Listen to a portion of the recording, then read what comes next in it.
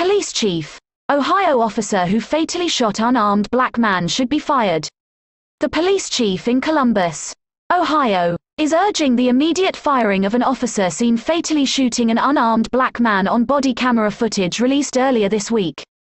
Police Chief Thomas Quinlan said in a statement Thursday he filed 2 departmental charges alleging critical misconduct against the officer, Adam Coy, and is recommending his termination after an expedited investigation sustained those charges. Body camera footage released by the department Wednesday shows Coy fatally shooting Andre Maurice Hill early Tuesday morning. Coy can be seen with another officer approaching Hill's garage.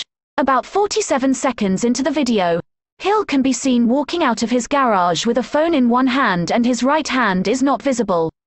Coy appears to shoot Hill just seconds later, and Hill can be seen falling to the ground.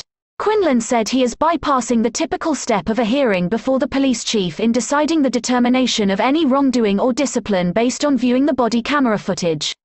I have seen everything I need to see to reach the conclusion that Officer Coy must be terminated immediately. Some may call this a rush to judgment.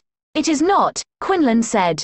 We have an officer who violated his oath to comply with the rules and policies of the Columbus Division of Police.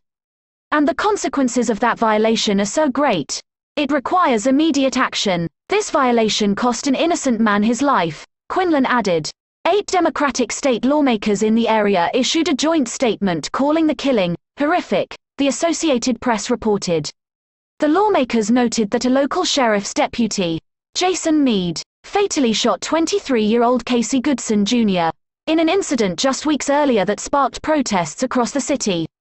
It is clear the seeds of mutual mistrust between this community and its police force have been sown, the Democrats said in the joint statement. According to the app, this mistrust does not stem merely from deaths of Casey Goodson and Andre Hill. It has just grown wider with each incidence of violence. There must be transparency and accountability for the loss of life, as well as a commitment to change.